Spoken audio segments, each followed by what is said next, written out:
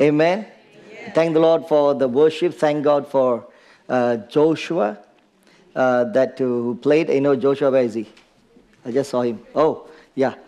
We know the song, but we really quite couldn't sing like you, brother. So, so we thank the Lord for you. It's like, there are many who come just like you and I. Many who go overseas for work. Their hearts cry because they can't serve God in a way they want to be fixed, and they want to be, they know their hearts and they can flow with that tribe, if I can put it that way, And so I'm thanking God that you were discovered by Michael and Melissa, even though you're doing there, and thank God that our DNA, spiritual DNA, got locked in, and may the Lord use you more.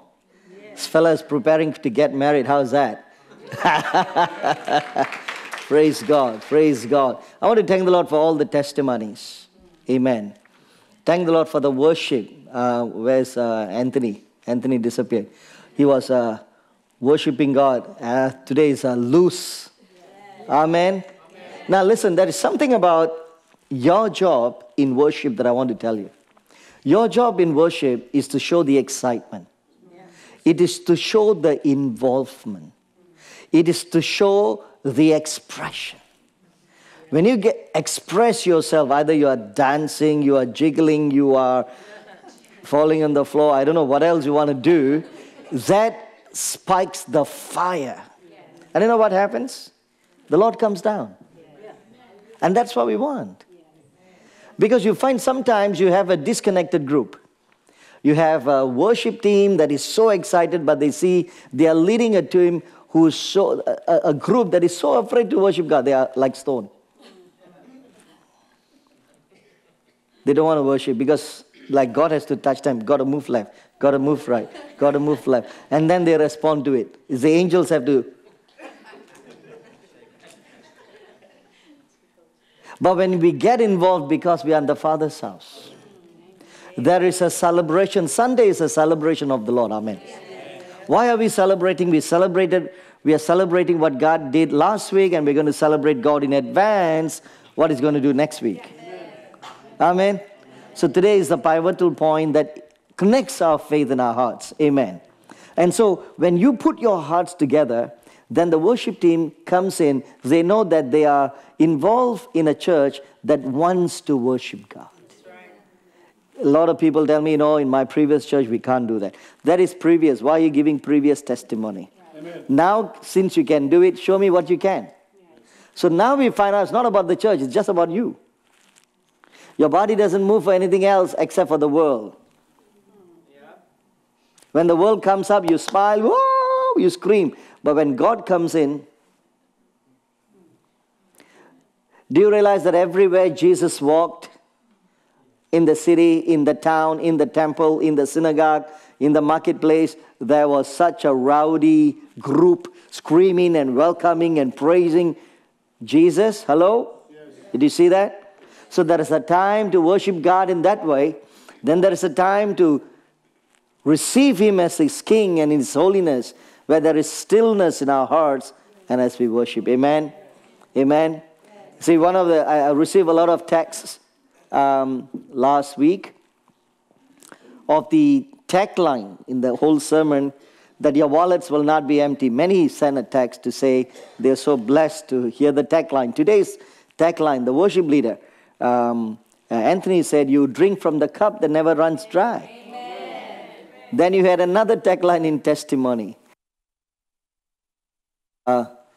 When Raphael, just do what the Lord wants and He will do the best. How's that? So you find a lot of taglines. I want you to pay attention to taglines of faith. Amen? Pay attention to it. Don't just slip on and get, another testimony. No, every testimony meant something to that person that gave them the courage to walk forward. Do you know every time when people come forward, it takes a lot of courage to do that. They are not natural. They want to give testimony that blesses people. Amen? And I remember one couple, not this church, another church that I was pastor. In this church, people show off. They give a lot of testimonies.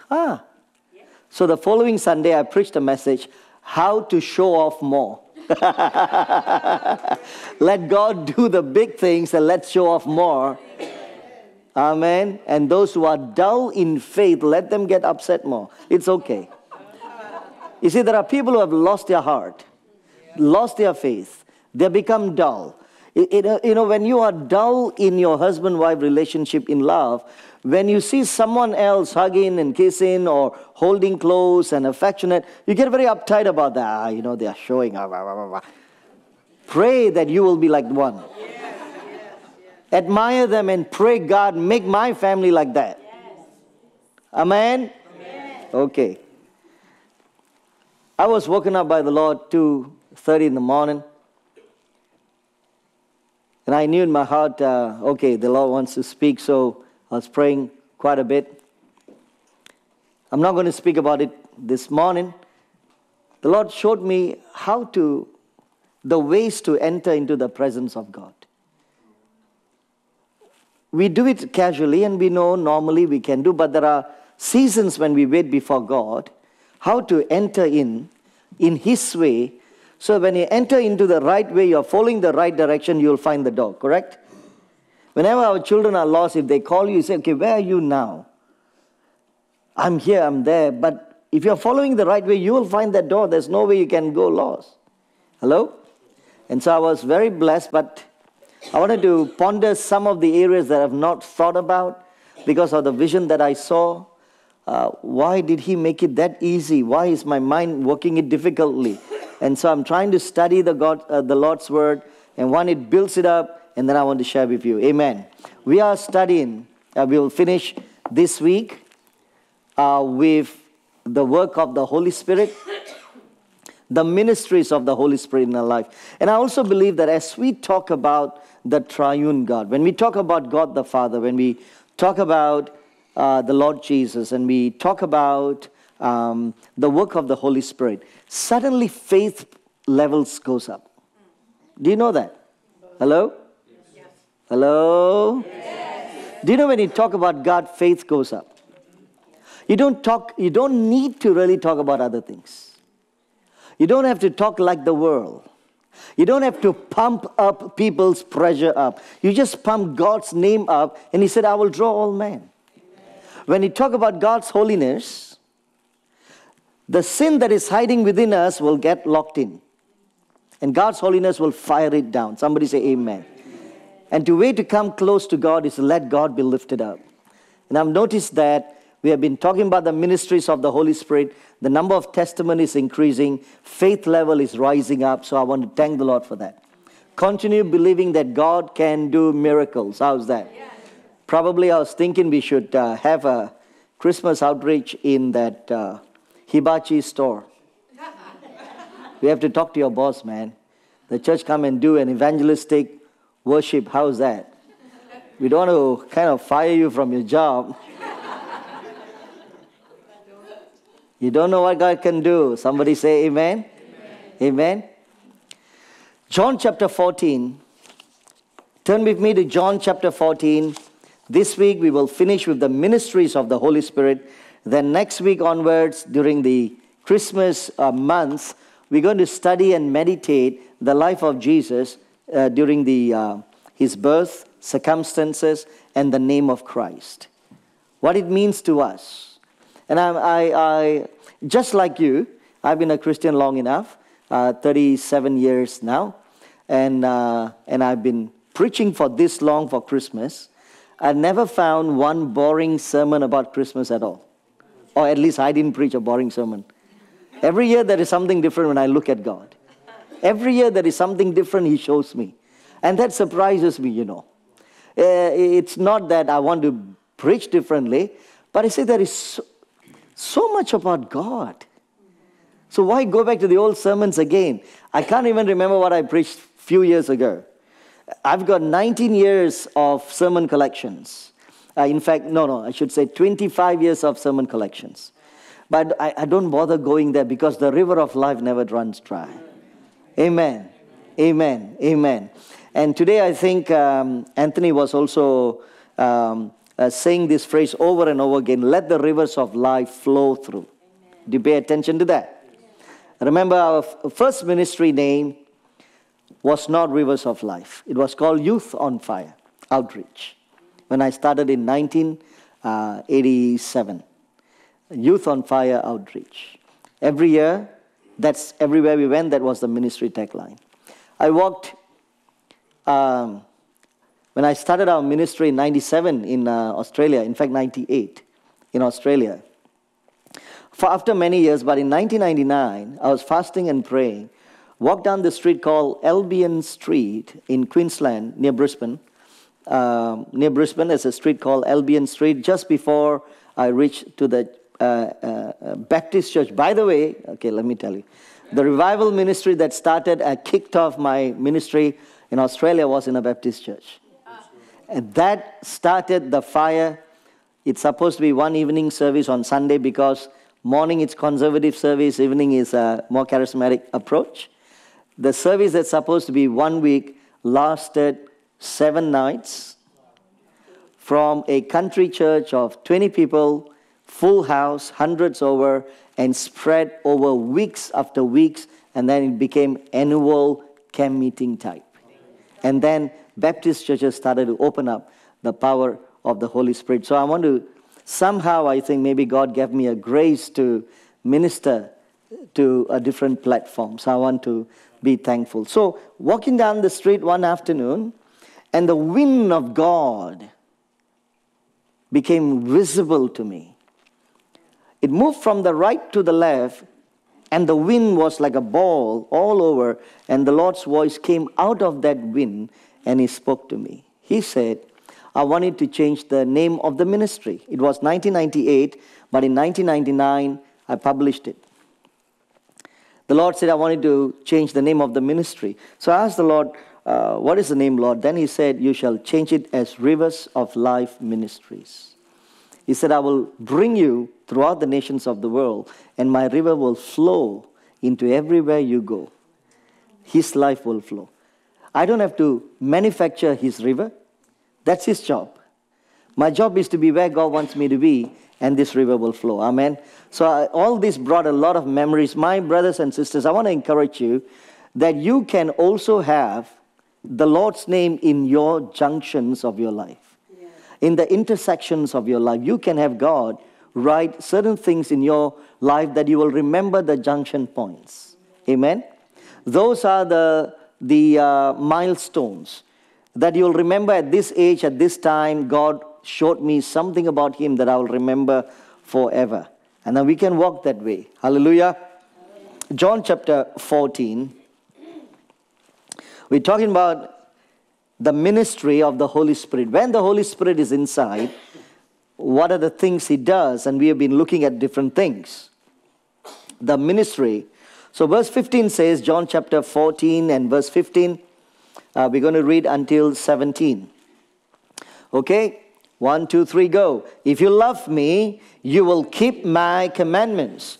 And I will ask the Father, and He will give you another helper to be with you forever. Now, even the Spirit of truth, whom the world cannot receive, because it neither sees Him nor knows Him, you know Him, for He dwells with you and will be in you. Amen. Looks like the promise, isn't it? He will be in you. So this morning, my title for my audio guys always wonder what title. The Holy Spirit and our partnership. Amen. Amen. Finally, I gave the title. Look at that. Usually Anthony will pray and seek out his own title. He puts his own things. Now, this is the challenge I want to encourage each one of us to think about it. Now, this happens regardless of your age, okay? The Holy Spirit has been sent for one main purpose, to live with you, to dwell with you, to live in you, to be on you, to dwell with you, to live with you. Are you following? Yes. So He's not sent as a guest. He's not sent to visit you only. We pray for the visitation of the Holy Spirit. In other words, we pray for the outpouring of the Holy Spirit. But He's sent to live with you. And so, my introduction I want to think about is this. You know, some people are only good to smile during Sunday service, they endure for 2 hours. Some people can live with them for 1 day. The moment you wake up in the morning, the opinion and the trouble starts. You know, she went to the bathroom. She didn't put the cap on the toothpaste, you know. She left the towel just like that, never put it up. What kind of family they come from? Oh, we drag everybody when we make comments like that. Oh, you know, she made a coffee and she left the teaspoon there and just forgot about it. And we pick up all these little things. Some people can only last 3 days in a church camp. After that, problem starts. We say, this is my brother, this is my covenant brother, this is my sister, praise God. But 3 days it will last. After that, our personal opinions, behavior patterns, and what I like, what I don't like comes into play. Are you with me? Yeah. But in the military, it's absolutely different. They come from the same walks of life, but when they come in, man, there is such a military order, there's such a discipline, everybody follows through. Everybody knows what they're doing. And they can stay together for 2 years, fight together, die for one another, and still be a unit without any issues. Because order is being instated. My question this morning for all of us to wonder is this. If the Holy Spirit has been sent by God to live with me and in me as a partner forever, He's not going to run anywhere, but I'm supposed to learn to host Him. I'm supposed to learn how to live with Him. I'm supposed to learn how to partner with Him. Now that becomes my challenge. Because some people just can't live together for 1 hour, man. Something about the negativity just comes out. The moment you know a little bit about them, the negativity comes out. But look at the Holy Spirit. Now say the word Holy Spirit. Holy Spirit. Pronounce it so clear, nice and loud. Holy Spirit. Now, what is the first thing the Holy Spirit does in your life? He makes you holy. Because His name is holy. And the second thing He always does, if anybody does, why do you need the Holy Spirit? What does He do? I'll give you 2 things to tell you. Tell them. Number 1, He makes you holy. That's provided you want to be holy, right? Number 2, He will make you spiritual. He's a spirit. For you to communicate with Him and live with Him, to understand Him, to welcome Him, you need to operate in that dimension that He lives. Not some up there in the universe, even though He's there, He's God. There is a secret chamber in your heart. I want to show you today because that's what the Lord showed me. Are you ready? Yes.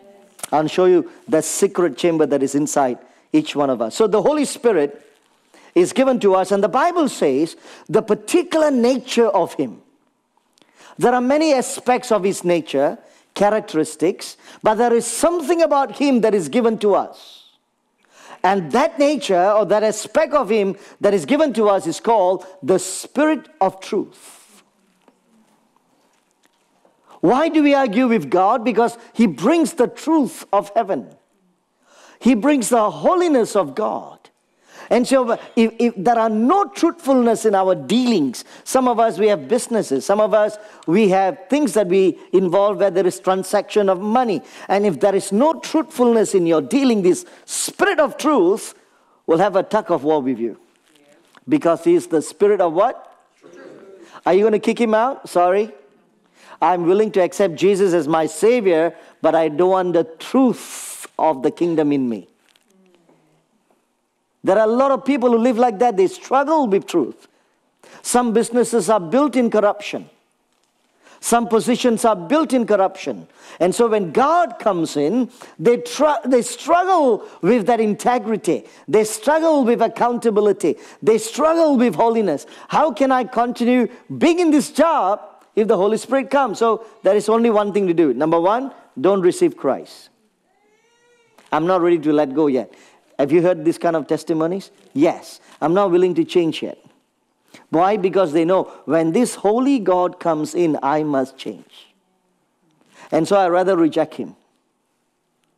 Or I welcome him, but I don't give him permission to change me, the Spirit of truth. So he waits there. He lives inside. He brings the truth of heaven. He brings conviction when you are hearing God. When you are worshiping, Holy Spirit, welcome. And so we are afraid to welcome him. We are afraid, God, the amount of sins that I've done. You know how dirty I am. But when you welcome him, he embraces you. Somebody say, and we cannot handle that love. We cannot handle that unconditional love. My brothers and sisters, I want you to understand this. It applies with husband and wife. It applies with parenting children. It applies to any relationship. You cannot expect God's unconditional love. Number one, he's God. He can do it anytime he wants. But when it comes to your turn, you give your love only conditionally. It comes in husband-wife relationship. Sometimes you got to unconditionally love without conditions. And sometimes our children, but he needs this line. Oh yeah, those are disciplined lines. But your love is unconditional. Why? Because I've received from the Father. He could have kicked me out any time. Are you following? You want God to freely love you, but you find it so difficult to freely love anybody else. Why must I love them? What if God just kick you out like that? You'll be gone. As you have received, so we shall give, right? The Bible says, even when it comes to loving God, God says, he that has been forgiven much will love much. That means your worship to God has a direct relationship to your repentance before God. As you are forgiven much, you will love much. So now I must learn how to handle this Spirit of truth. This Holy Spirit. Would he be able to host a divine partner, a Spirit of God who is holy, who knows you more than yourself? The Bible says he knows you before your words can come out, right? But he just sits down and listens to you anyway. He enjoys the worship. Now this is my challenge. I want to give you my challenge. Are you ready? Yes. Okay, 3 people said yes. 4, 7 said yes. Gary Bryan, what do you say? Yes. Okay, he's recovering, but okay. The Holy Spirit is living inside us, who's not perfected yet. There is a level of corruption in us. There is a level of worldly contamination in each one of us. There is a level of lack of holiness to the level of God, definitely in all of us. We fall short of the glory of God many times. Yet he's living inside us, holy, yet not corrupted by us. How is that possible? That's the challenge today. Where is he living inside me? I sin against God in my actions. I sin against God in my thoughts. I sin against God in my mouth. I sin against God in my eyes. I sin against God in my ears. My complete being, there is a level of sin and contamination. Where is he living? Because people say, if I can look at your friends, I know who you are.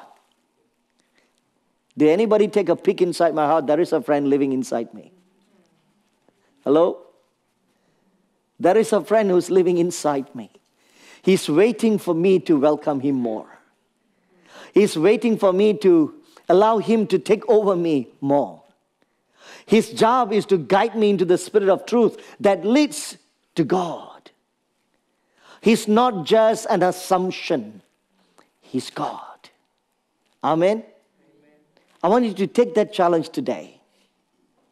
Throw away religion that says, well, that is God, we know, but this is God. I just, was reading a little bit, just a search a little bit on what are some of the men of God who have said things. Usually I don't look at Google. I don't search because I've read a lot of books, so I know where, what, and all that. But sometimes, time to time, you need to know some of the current things. Did they say something after what I've read about them?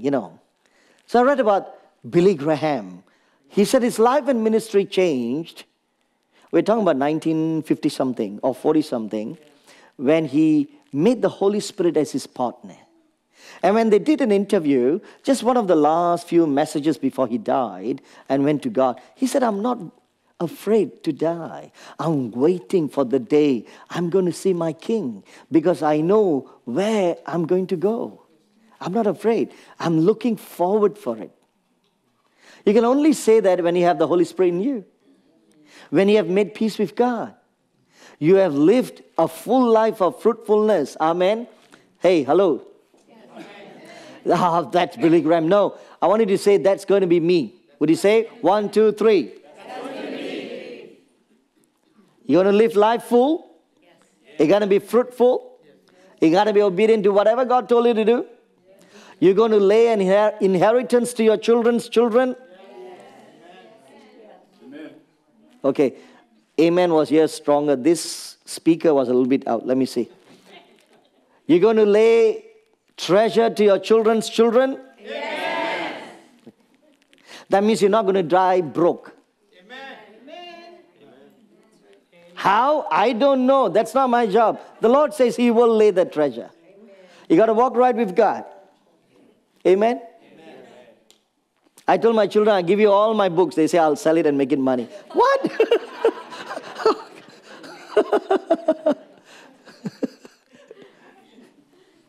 I told them it's more worth than money. Yeah, right, Daddy.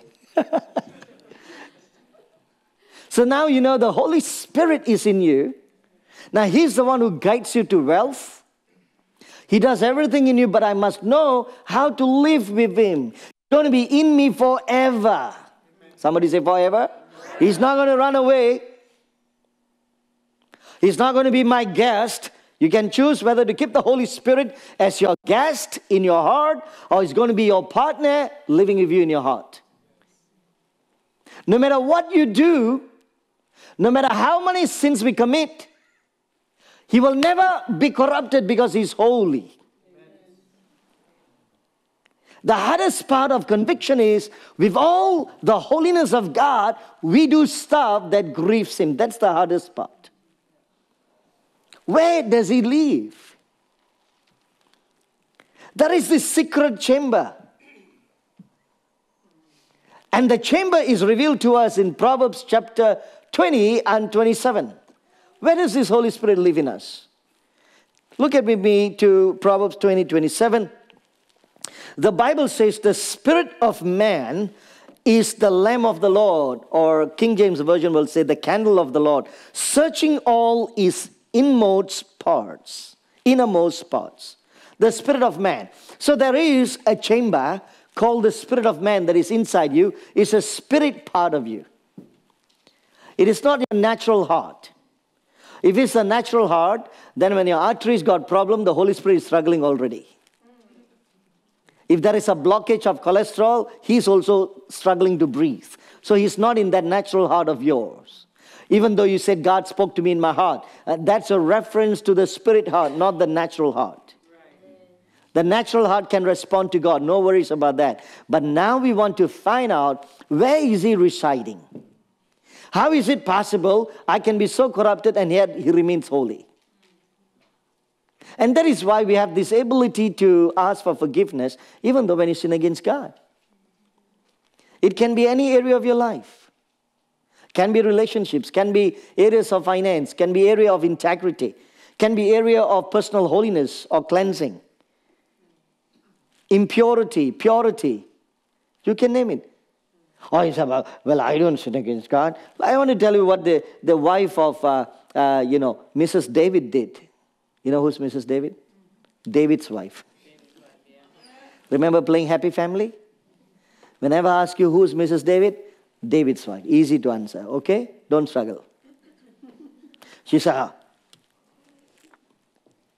what kind of a king who danced like that naked? The Bible says she despised him where? In her heart. She didn't even open her mouth and say it. She didn't dare to say, first of all, the guy is a king. She despised him inside where? And the Lord heard that and caused her womb to be barren forever. Do you see what happens? Because that is the part of your life, the Holy Spirit stays inside. There are things He will forgive. There are things, but there are areas of our life to give us kind of a wisdom. He creates consequences. My brothers and sisters, there are areas you must never touch. Are you with me? Don't despise the anointing. Don't despise the men of God. Don't despise a person who's touching with the things of God, because you don't know how close they are. You just don't know. We can behave like a donkey outside, yet before God you are so close and crying and weeping and praying. God's mercy always shines and handles the donkey part of our lives. Are you following? I will not do that. You are not God, but He is God. He does that. He didn't die for anybody. Jesus did. His job is to get all animals inside the barn. Are you following? That's the cute part of God. I'm still struggling with this aspect of understanding. He is so holy, yet He is living inside us without getting corrupted. He is your partner, but your thoughts of corruption never corrupts Him.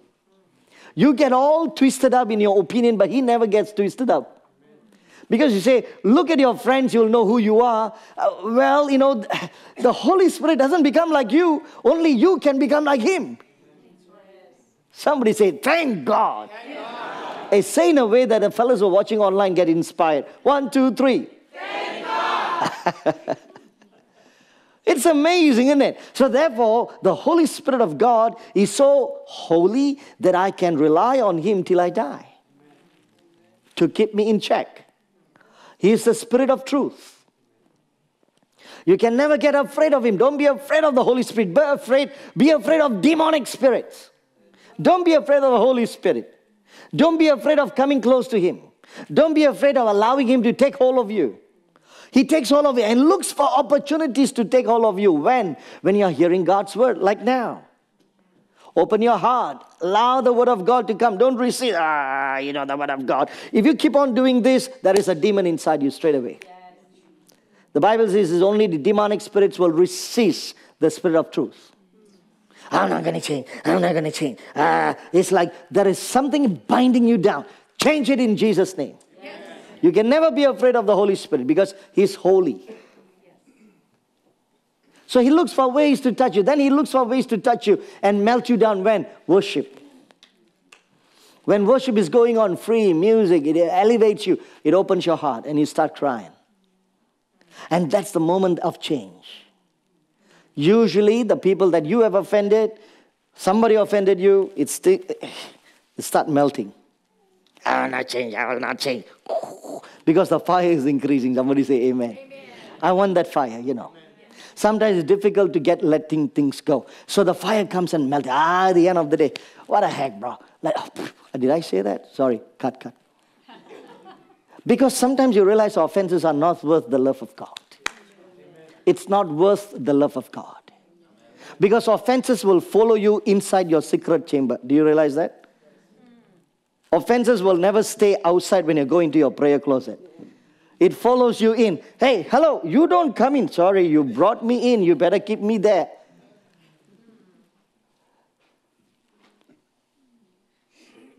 Only donkey carries offenses. If you're not a donkey, then drop it. Don't bring the load inside God's presence because offenses follows you. Are you following? You cannot tell offenses, stay out, I go and pray first. No, it will follow you. And God will deal with that. Let it go. Let it go. Somebody say, let it go. Let it go. You don't know what my husband did. Yeah, I know. You let it go. I am God. But God, you don't know. You don't know. How many of you have prayed like that? God, but you don't know. Huh? You are talking to me. You know that, right? Some of us have such a free play when you're praying because He's not answering you back. So you want to do all the Hollywood drama when you talk to you. God, God, you don't know what it did to me. Oh, you don't know how deep it was. I know. Okay, can you stop it? I know. You know. Okay. That means the next time don't say it. He knows. Enjoy your time walking in restoration.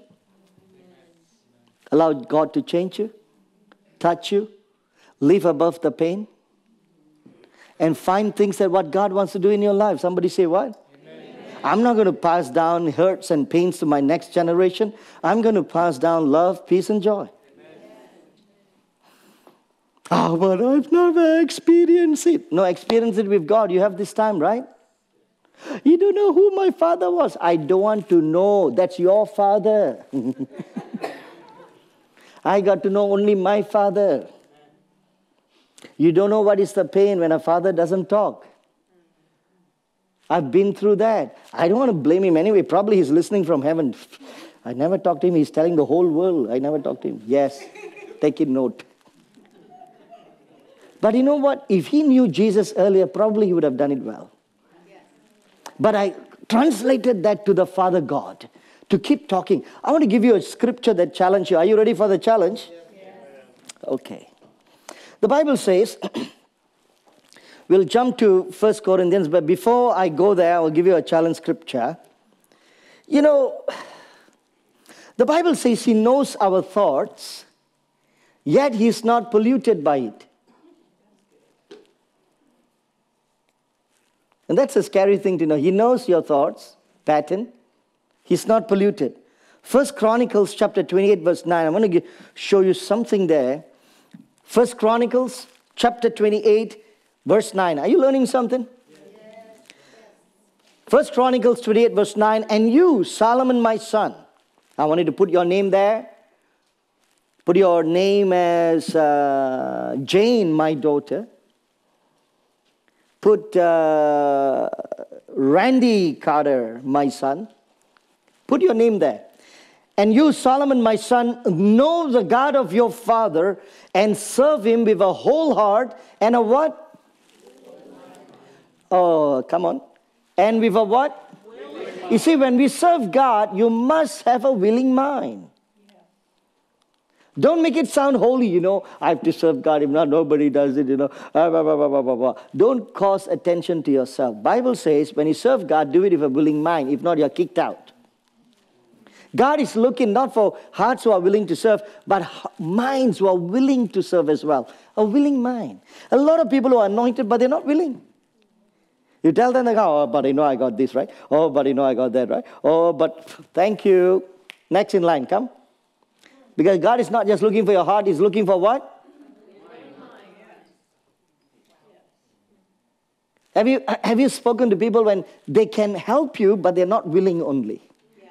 But you know, I want to help you, but you know that they are resisting you, so you just walk away. Now God is also looking for people who's got a willing mind. It's not enough to condition your heart. I'm willing to serve anytime. God, you call me anytime. I'm willing to do. He calls you 11 in the night. Oh, but that's sleeping time, right? Didn't you open your big mouth and say anytime? I'll take you at your word. Hello? God will cause you in your word. Someone breaks down, car breaks down at 11 o'clock in the night, your church fellow, your friend calls you, I'm not sleeping, I'm sleeping now. You know what time is it? A puncture doesn't know time. Are you following? God tests our hearts. He wants to see whether you will respond anytime, because troubles can come anytime. When you say you are on call with God, then He wants to see whether you are willing. Willing. I've got doctor friends, man, they sleep with their phone. How can I preach to the fellow, don't sleep with his phone? That's his job. People's lives are counted on that. Their phones are on all the time. I spoke to the surgeon in our church in Singapore. Man, how do you just wake up 2 o'clock in the morning and go for surgery? They have been trained up so many times when there are accident victims in the middle of the night. When they've got to perform an immediate surgery, they will call The surgeons, from their sleep, they got to wake up, come, and immediately they are able to do it. Can you? Some of us, by the time you wake up, by the time you get ready to pray, it's like moving an elephant from the back. Oh, I just,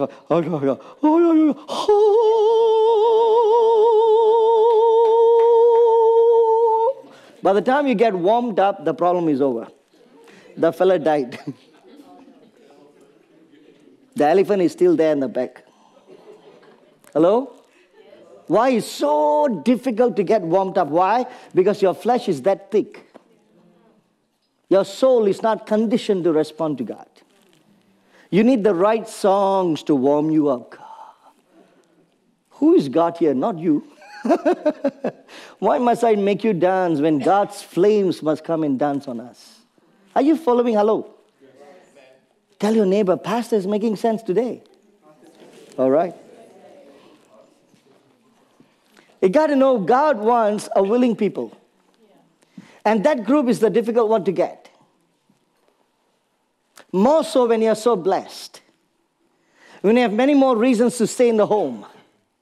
Because a lot of people are willing to do a lot of things when you are single, when you are broke, and you got nothing else to do. I'm willing for Jesus. Now you have a house, you have a dog, and you have a car, you have children, you have a cable TV 24/7. You got the happiness going on at home. You want to stay all the time at home. You see, when your house was broke and it was divided, you wanted the church family. Yes. Hello. But the Holy Spirit is living inside you all this time. You made a vow and you made a covenant with God. Lord, if you'll fix my life, I will help to fix other people's life. You made a vow and God honored you. And now when your home is happy, you forget to come out and fix another person's troubles. Are you listening? Yes. This is what dedication is all about. This is what consecration is all about. When you make a vow, don't reconsider it because God took it seriously. You don't have to reconsider when you have made it seriously, and God honors that. Amen? Oh, you know how late I have to come back. At least you've got a house to go. What are you complaining about? You know, people are funny, don't you think? When it's hot, they will turn on the AC, air condition. When the AC is on, they pull a blanket. They want to feel the warmth. Why? You don't know how to help these people. God, it's too hot. He doesn't change the weather patterns for your comment. Think about it, what the Holy Spirit does. So now, he wants to have a willing mind. You know, the scripture is so powerful, you can stop anywhere and preach more. Hello?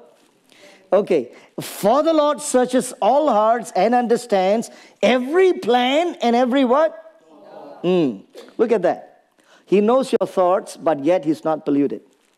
He said, if you seek him, he will be what? Found. He will be found. So therefore, God is not hiding that you cannot see him. He's hiding, waiting to be found. He's playing with his children like that. Hello? Come on, seek me more. I'm waiting for you. I'm waiting to be found. I'm not hiding permanently. I'm teasing you for a while. It says, if you seek him, he will be found by you. But if you forsake him, he will what? Can you handle that? No, we prefer the first line. He always playing with me. But if you throw him out, he will cast you.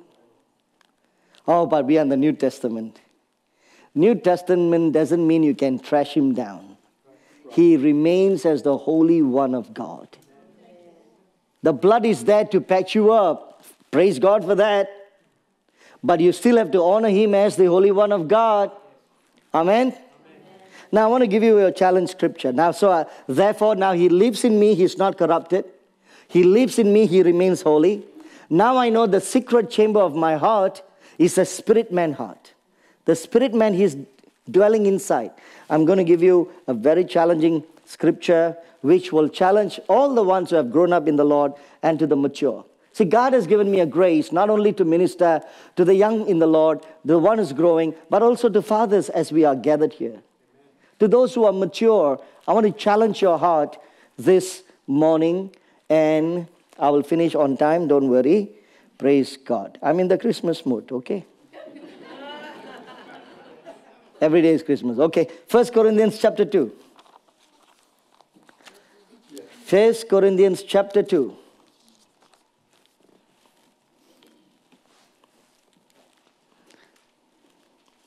So, wait for the catchphrase today. Are you ready? Yes. Verse 11, 1 Corinthians chapter 2, verse 11. I want you to pay attention, only a few verses from 11 to 16, but it's worth the read. Allow the Holy Spirit to teach us as we go along. Now, verse 10, maybe we can start with verse 10, that'll be good. These things God has revealed to us through where? So there are many things that God wants to reveal, but the channel of which is through the Holy Spirit. So if you block him, all the revelation will stop. Correct? You don't allow the Holy Spirit to speak to you, that area stops. What are those areas? Look at verse 9. Go to verse 9. But as it is written, what no eye has seen, no ear has heard, the heart of man, imagine, what God has prepared for those who love him. So now God has prepared a lot of those things he has already prepared for us. One of the things he has prepared, the Bible says, he has prepared a table in front of your enemies. Do you remember? Psalms 23. So he has already prepared many things for those who love him, but you won't know what he has prepared because eyes cannot see, ears cannot hear, the heart of man has not conceived. It speaks of intellectual knowledge. It speaks of revelation knowledge, which is the heart. Then it speaks of sense knowledge. The heart cannot perceive it. You find 3 levels of knowledge being overridden by the Holy Spirit now. He said, I have prepared all these things to my children, but that is only will be communicated through the Holy Spirit. And where is he? Inside. I just must talk to him. Lord, I'm going through this. What must I do now? I'm stuck. What must I do? I need to pray. How must I pray? How can I approach God? What is this passage? You can talk about anything, man, even including your vocation. You want to fix stuff in your workplace? Ask him. There's nothing he doesn't know. He's just waiting for you to talk to him. Don't consult him as the last one. Consult him as the first one. It's okay to talk to your friends. Hello. Depending on the Holy Spirit doesn't mean it must produce pride. No one can teach me, only God can. Good to know that. But God uses the wisdom of your friends as well. Yes. I want to tell you this. When the first time I was able to hear the voice of God audibly, the very first time that it took place in my life, he started to speak to me from 1985. I had an open vision, so on and so forth. But 1986, there was a breakthrough in my prayer life. And then from that day morning, 1986, I can't remember the date now. I remember the year, 86, when I heard the audible voice of the Lord. So in those times, I used to write. In those days, we write prayer notes and prayer letters. I used to write to a prophet who's a saint, who's a spiritual father, okay, for prayer needs. Pray for me, pray for me, pray for me. Mostly it's all about God's call on my life, what am I supposed to do, stuff like that, okay. Then one day I decided, since God is already speaking to me, why do I need to write to him? He can talk to me directly, which is not wrong, correct? It's not wrong. But when I said that, for 1 month, the Lord didn't speak. I didn't know. Why? I was struggling for 1 month in prayer. Finally, I had my breakthrough. And here again, I'm struggling. I can't hear him. He's quiet. And then the end of that month, the Lord spoke to me. He said, I want you to know, as much as I'm speaking to you, I will always appoint people over your lives that you must learn to hear. And don't let pride build up because of my presence. So there is an independence level. There is also a codependence level. God will say, yes, what to do, but the application of counsel can come through your friends and the relevant people with that expertise.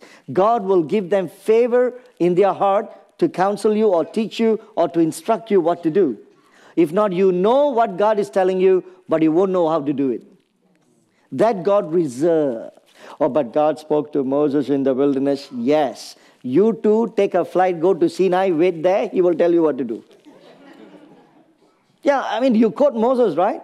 That be in the same situation. You cannot quote Moses and don't want to be in that situation. I want to fast like Jesus. Please go to wilderness of Judea. The moment you look, no, never mind, my house is good enough. There is no water, no toilet break. There is no shade. It is pure wilderness. You will not know how to survive because we are from the city. You need to be a rugged terrain wolf, bro. You must know how to survive that. They know how to be there. And Jesus was there for how long? 40 days. And anything to drink? None. Did he dig a well since he got a lot of time? Find water in the wilderness? No. His body is so conditioned. He's like a desert fox. He could survive it, man. You for one day, you drink water like a camel. You store all kinds of bags everywhere around you. No, you will not survive it. On the third minute, you're, I need water. I need water. If you can survive 1 hour without water, praise God. So now the Holy Spirit stopped working. So that is why I want to encourage you that God speaks to us in many ways, and it is through the Holy Spirit. The Bible says, for the Spirit of the Lord searches what? Everything or all things. Everything, all correct, and even the what? So God not only searches you, He searches everything else, and also He's got the access because He's got even the depths of God. Now, I want to question you. Are you ready? Yes. Are you learning something? Yes. Now, for who is He doing this database search? For who? For you. He wants to search out all the things God has prepared for you and your family. Pastor, you're lying. I don't think so. Look at verse 12. Before we come to verse 11, I want to jump one. Now we have received not the spirit of the world. Did he say that? Did you hear that? Yes.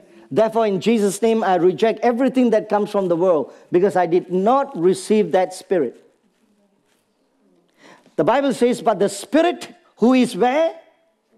From God, that we might understand the things. Please complete the sentence.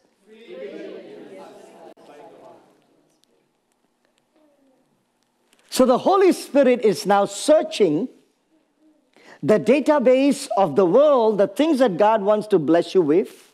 He's searching everything. He's also searching you. What are the things that is going to block your destiny?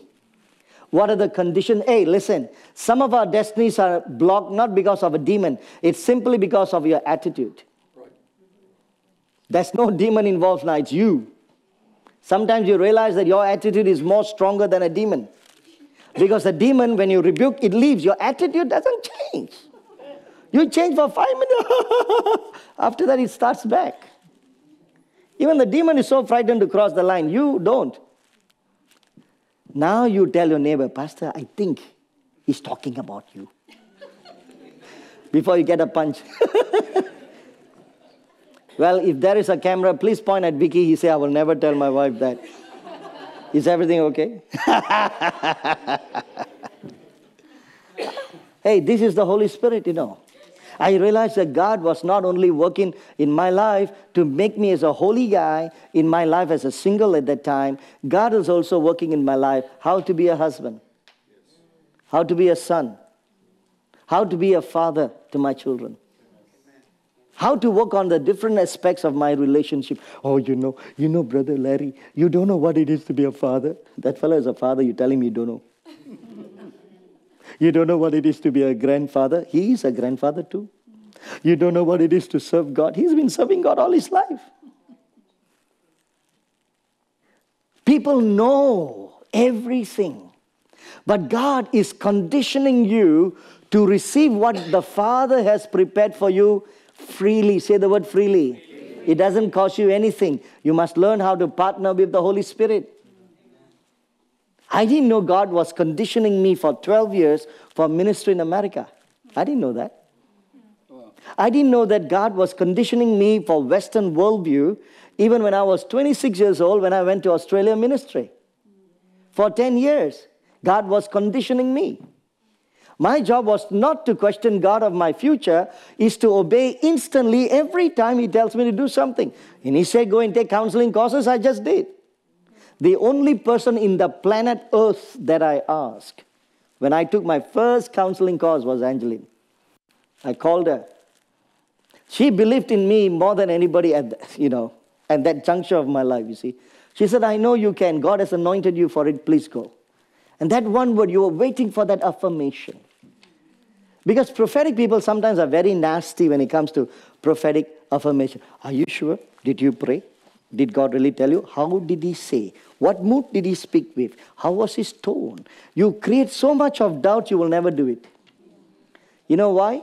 Because you are lacking in spiritual affirmations. You will never know how to get things done. Oh, but God spoke to me. Then show me you can do it. God always gives you parenting affirmations. I am with you.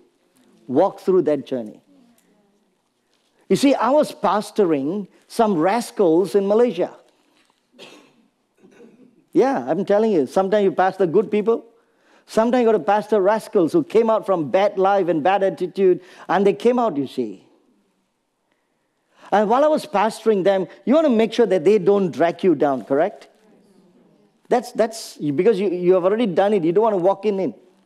And I found these fellows who I was pastoring, 5 of them very particularly, that they were struggling to walk up with me. But it was not a struggle for me to go down with them because I've done it before and I know how to come back. So I told them and I made them a promise. Whether you're down in the valley or you're up in the mountain, I'm going to walk with you together till Christ will be shaped in your life. Yeah. And we journeyed for 10 years and we planted a church. We went around the nations, touching hundreds and in fact became thousands of lives together, just that 5 guys. They wanted to know if I dragged them, if they want to know if they dragged me down because of weakness, will I fall with them? I did. But I had the strength to lift them up. My brothers and sisters, sometimes we are so holy and so washed, we forget the smell of sin. If my Savior is still walking among the sinners, if the Holy Spirit is still smelling the stench of sin in our own lives, how much more I need to walk the journey with every one of us. And that's the commitment for disciple makers. And that's the commitment when you are a mentor. That's a commitment that you have to walk through that journey. When you smell sin, don't tell others. Right. That's the thing it is. You got to just keep it quiet, man. Because you're able to wash your own clothes. Don't forget where the sin came from. You got to wash your own clothes. I remember I went to pray for a lady in Singapore at the time. I was the closest living to that house. This lady was demonized in the house. The drawers, do you call it a drawer? Kitchen drawer, right? It just came, it comes out by itself and the things will fly out from a house. You call it Portuguese, you call it whatever else you want to watch. What? Poltergeist. Poltergeist. Is that American?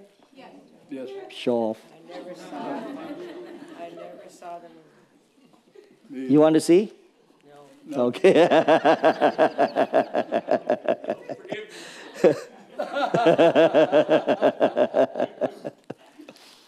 Things flies, man. When I went to the house, it was messy. The pastor friend called me, Stephen, this is beyond me. Can you please go and pray? I went to the house. She was waiting for me to come in. Houses were all open. I mean, it's a long story. Give you the last part of it. Prayed, delivered. She was completely delivered, went to church, baptized. Okay, other stories. But when I came back, I was driving back home. For 30 minutes, the spirit of lust, uncleanness, all the heaviness, the stench of sin, everything that came out from her was now onto me. I was praying all the way. And the Lord said, yeah, your job is to go and dump it into the river of life. Throw it in the sea of redemption. You got to throw it there. If not, they come back to her house, you see. Why did God send me? Because I know where to throw the rubbish. If you don't know where, come with me. I'll tell you where. Oak Grove Recycling Center.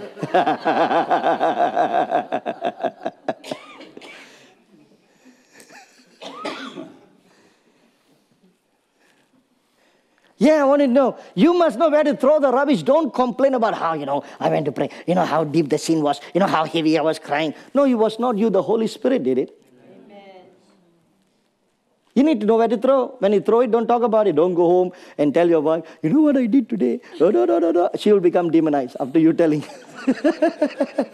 She can't sleep throughout the night. Oh, because you throw the rubbish to her instead of throwing out to the sea of redemption. Hello? Don't discuss about church matters in front of the children. Don't throw onto their head. Throw to the sea of where? 3 people know it. 3 of where? Sea of? Yeah. Redemption is where forgiveness is. God forgives, He covers, He hides, He throws, He conceals. Amen. You got to know, bro. If not, you will never last in the walk with God. The Holy Spirit is inside you. You will never last for 1 year. You must know how to condition this. You must know married life is a life forever committed. The Holy Spirit is your partner, is going to help you out. Dr. David Yonggi Cho, he just passed off a couple of years ago. The church of 1 million people in South Korea, Seoul. He wrote a fantastic book that changed the church growth concept of America. Okay? And it's called Holy Spirit, My Senior Partner. He wrote the book and he speaks to the Holy Spirit. He tells him this, he tells him that. And when his wife had a baby, he tells his wife, I give you a house, I give you a baby, you handle everything, I handle ministry. But her wife became very sad because the fellow was never at home. Then his mother-in-law told him, I want to talk to you. He got so frightened. Everybody gets frightened when the mother-in-law wants to talk. I don't know why. He said, you must learn how to honor your wife because the Holy Spirit gave her to you. You see, from that day, his marriage life changed. When his marriage life changed, his church began to grow. Amen. So I want to ask you today this question, my brothers and sisters. What has God given to you freely? You are struggling with a lot of things, but He has given to you freely. Love, grace, peace, directions. The Holy Spirit is searching things out for you. He searches everything for your destiny. He's asking you to have right thoughts and right patterns in your life so that your children will be established in the right way. You've got right value system of the kingdom, what is right and what is wrong, so that I can teach them in the way of God. Please never use that silly phrase, whatever. Right. You allow the world's spirit to come into them. Right. You're giving permissions of the spirit of the world to come inside. Are you with me? Have you heard of this pastor's kid syndrome, PK syndrome? Have you heard of it? You heard of it? Yes. Those who don't know, blessed art thou. You heard of it? Many people know, I'm a pastor's kid. So, have you ever heard a doctor's kid syndrome? No. Never? Okay. Have you heard of a carpenter kid's syndrome? What about, what is the fellow's name? What is the fellow with the Microsoft? Bill Gates syndrome kids. What about the millionaire kids syndrome? No. You heard of these phrases? No. Because they don't exist. But people pull out the pastor's kids. Yeah. And they created a syndrome and acknowledged it. And children hide under the word to give permission for their disobedience. Wow. Right. You know what? I'm a pastor's kid, so. Aren't you not blessed? Aren't you not that God made a covenant because of your parents? Your life is being blessed. God's favor will come and shine on you. Every parent, every child who will see, I want you to know God's extra grace and favor is on you because your parent is walking right with God. And it's not just about you. Children, listen. Are you listening to me? Yes. It's not just about you, It's about your children. When the parent walks right, their grandchildren will be blessed by God. How? I don't know. I'm not a grandparent yet. A lot of people are calling me, introducing their children to me. This is a grandpa. Huh? I can receive it freely. I can accept it. Angeline is in denial. No, not me.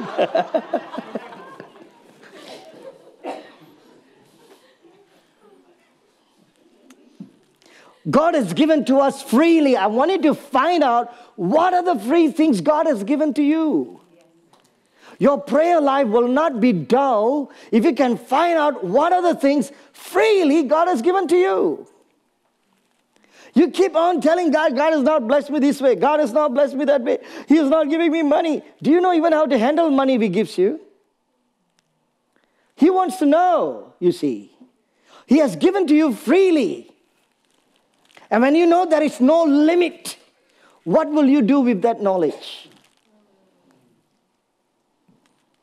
Now the Bible says, see, follow me with my track. Are you following?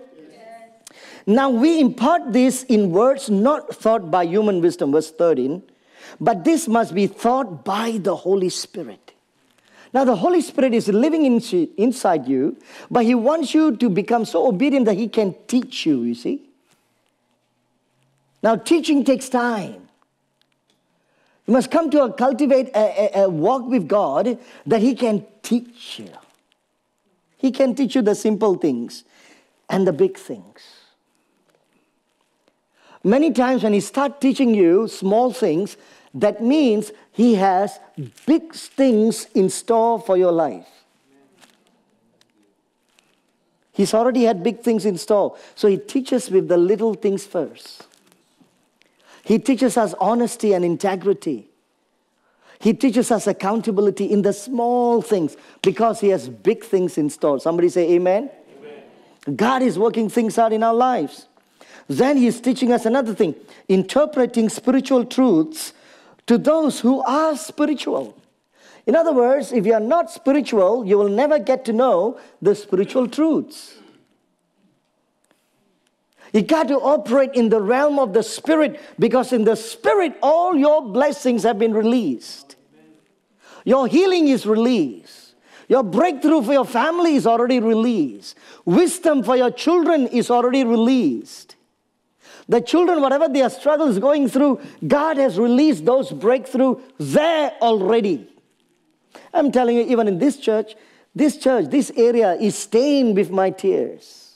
When I've travailed with God, Angela and I, travailed with God with our children, the things that you may not know, you see, as a parent, you're crying and let your tears water down the feet of Jesus. Breakthrough has already been given. I must know how to take that breakthrough in. Amen? No demons are going to hold me behind. Sorry, enjoy. I'm going. Amen. Because my spirit is more hotter than the touch of a demon. So be on flame with Jesus. Amen? And I'm not talking to you pridefully. I'm telling you what God is in our lives. That part of Him is still holy inside us. I'll show you a scripture. 2 Timothy. Sorry, I will take away probably another 10 minutes. Is that okay? Yes. Look at 2 Timothy.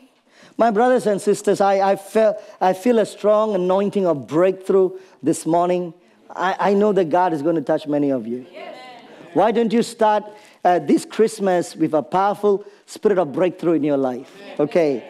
2 Timothy chapter 2 and verse 8 or verse 9. For which I am suffering. Okay.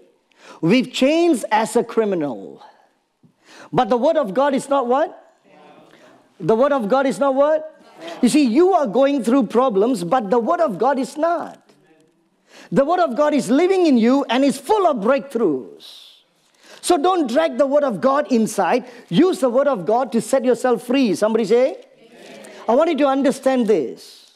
You can be in change. You are going through that problem. You're going through that pain. And you are praying and you're crying. But God is reminding you, you are in chains, but the Word of God is not in chains. So use the Word of God to set yourself free.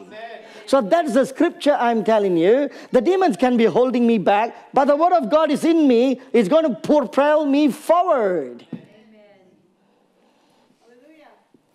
I want you to understand the power of God that is so freely given to us.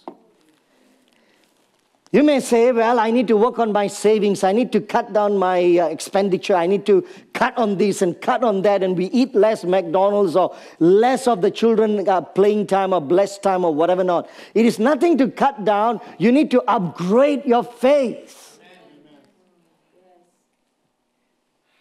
Upgrade your faith. Don't downgrade. This is the lesson I learned.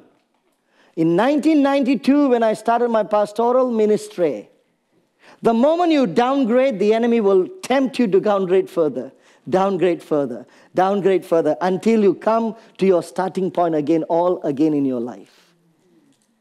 When you keep up there, you're not going to downgrade, then God will keep pulling you up, keep pulling you up. Keep pulling you up. Amen. Amen. It's time to climb up. The Lord brings change. He empowers you, strengthens you.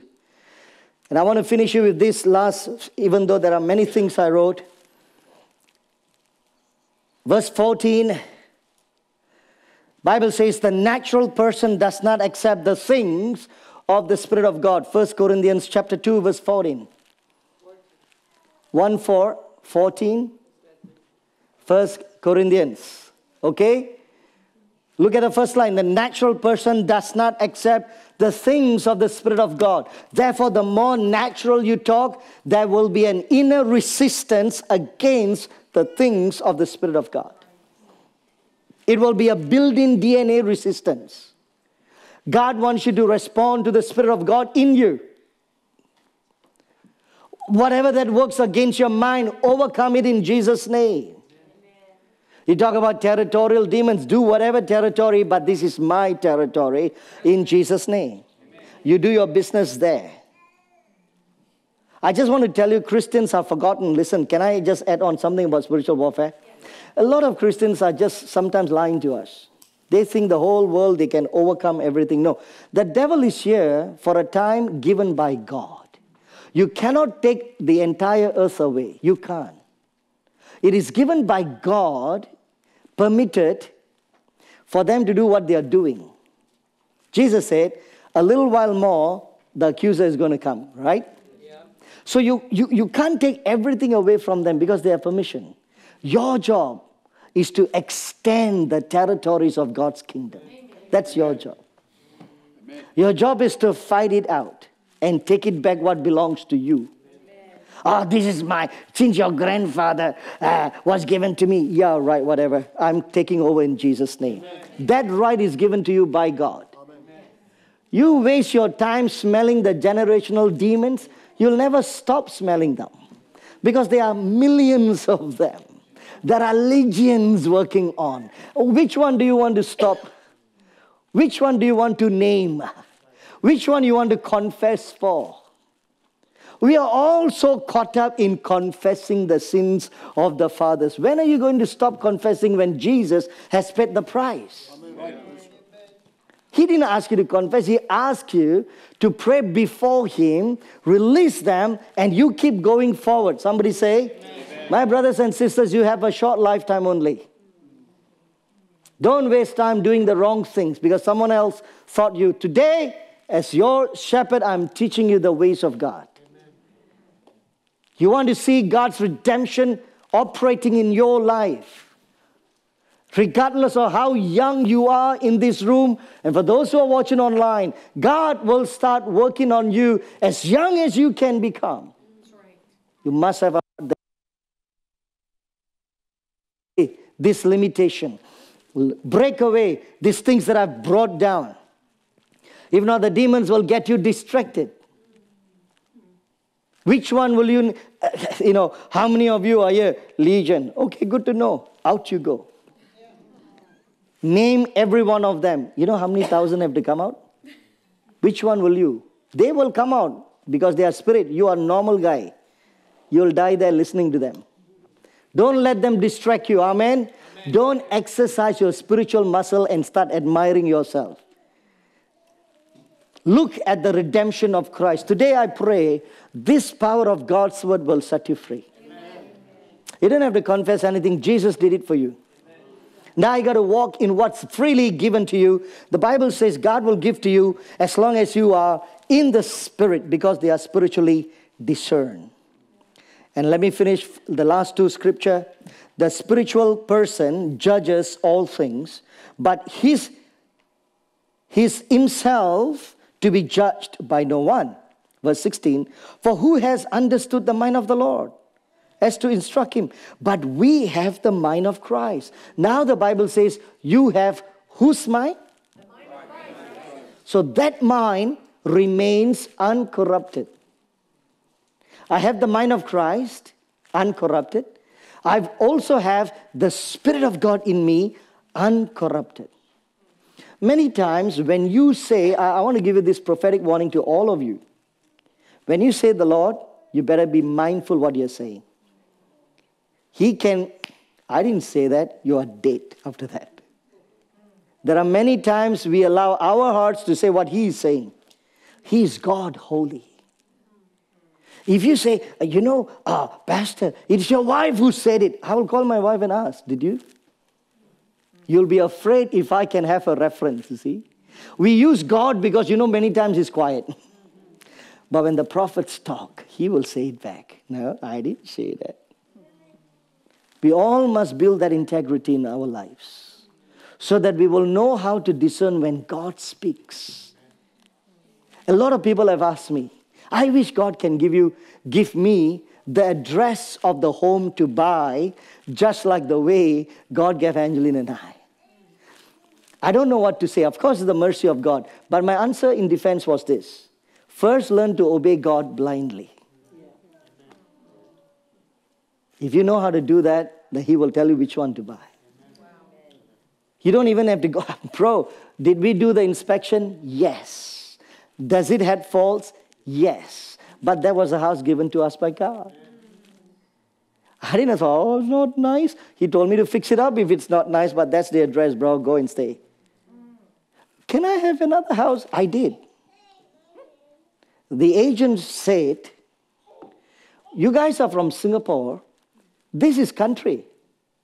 You may not like this house. I have another house for you to buy. And she went to Moss Lake to look out for houses for more younger generation to live. You ask Angeline what happened.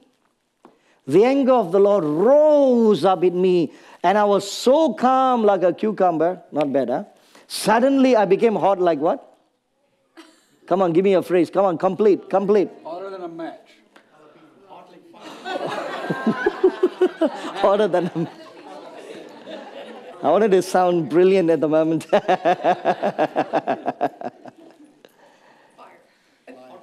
She told me to go wait for us 30 minutes because I'm still in Singapore, you see. It is 2 a.m.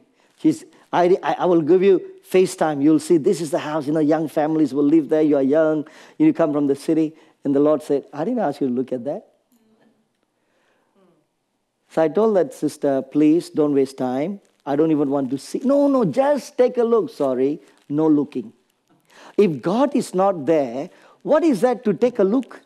Right. But many of us, we like that, The lust of the eyes will want you to take a look. Never mind what's looking, nothing wrong in looking. No, absolutely. Tell your wife that, nothing wrong looking at another girl. Just looking. Tell her that. Your eyeballs will come out. So what, if God says, no, I don't want to look. I'm happy where God has placed me. I'm exactly in the center of God's will, and I know that. So do you. Because we have the mind of... Can we all stand up together? Come. Guys, I just want to give you 5 good minutes now. We're going to call NASA heaven. Countdown, give you 10 seconds for your rocket to shoot up and reach to God. How is that? You have 10 seconds to take off. Don't dilly-dally and start slow pushing the elephant. The only elephant in the story is you. Throw the elephant and go up to God like a rocket. 5 minutes. You got 10 seconds to count down. Worship. You make sure we see angels, you know. There's no pressure, but...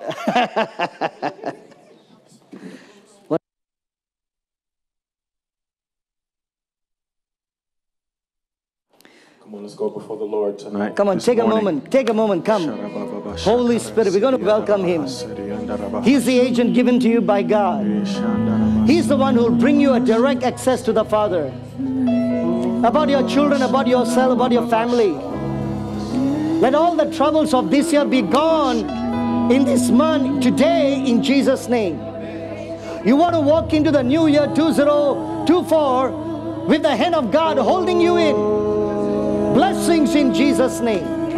Freely given to you in Jesus' name. God, I'm so shy to welcome the Holy Spirit. Don't worry, He brings you in. You got 10 seconds to count down and let's enjoy. Holy Spirit, we welcome you. We welcome you in our hearts, in our lives, in our marriage, in our family, in our business, in our church. We welcome you in our home.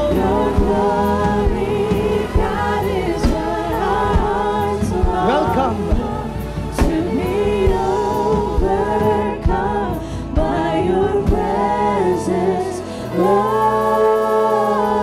Father, teach us the wisdom. Today I pray and stand together in faith. As a church, we want to stand together in faith, believing God for another person's breakthrough. We stand together and pray for the breakthrough of marriages, of our children, sons and daughters. Their struggles. They are facing a challenge that even us, we did not face when we were young. We pray for the struggles of single parents. We pray for the struggles of financial lack, work shortages, unemployment. We pray in the name of Jesus today, the Holy Spirit, you're already living in each one of us. Now guys, would you say to the Lord, lift me up, Lord. Speak to me and lift me up. You have all the time you are inside me. Though unholy as I can be, that the blood of Jesus cleanses me from all unrighteousness. All unrighteousness. Today there's going to be breakthrough for many families, many husbands and wives. Breakthrough for your children. Breakthrough for your daughters. Father, I especially pray for our daughters in Jesus' name, that they will be kept whole. They will be lovers of God. Lord, their wombs will be protected in Jesus' name.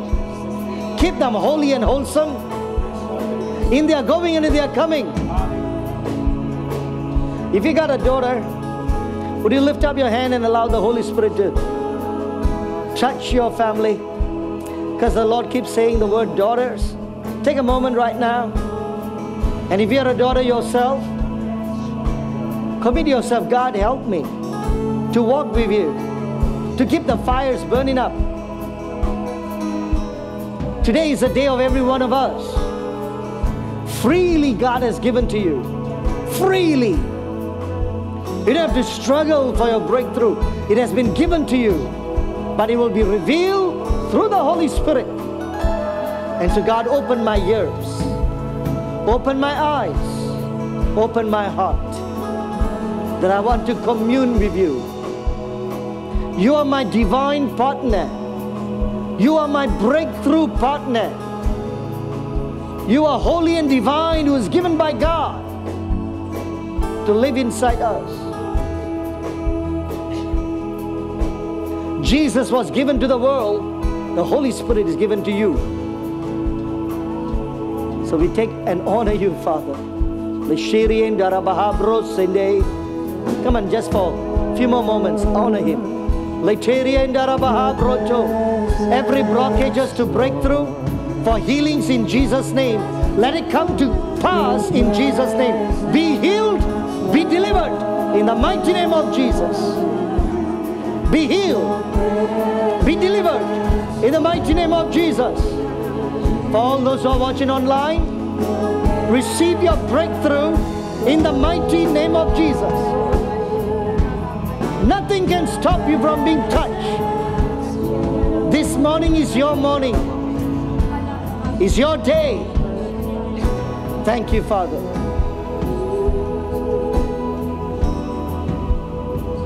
You know, parents, listen, one of the things God is saying, I see someone's house, I see the Lord there.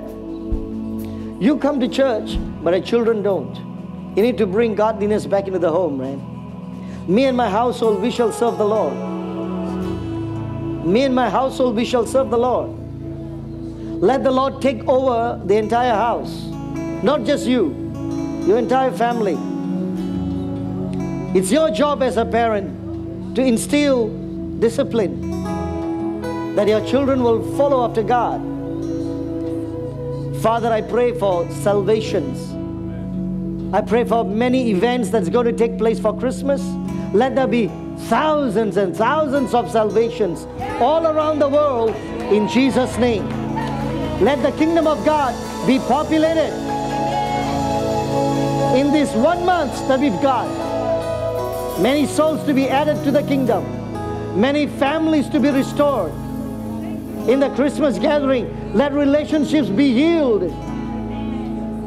I want to thank you and honor you for this morning. Let the word of the Lord be lifted up. I thank you, Father, as we sang the worship. Let's drink from the cup that ever runs dry. And you are the cup of our salvation. Father, we pray that God's blessings will rest upon everybody today. I pray the love of Jesus will continue to flow into their household.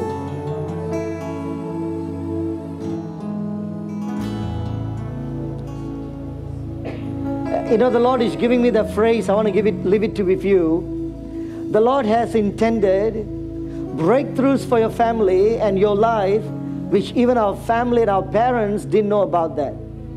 God has for you. So God can bless you beyond your circumstances, beyond your understandings, beyond your familiarities, beyond your family background, beyond your family income or wealth, whether it's $1 million or zero, beyond that point, God can bring you up. So Father, we give ourselves to you this morning, and we pray the loving blessings of God the Father, the breakthroughs of God the Son, Jesus, and the leadings of the Holy Spirit and His communion be upon each one of us and our children today, tomorrow, and forevermore. In Christ Jesus. Amen. Give the Lord a wonderful clap offering. God bless you. Amen, amen, amen.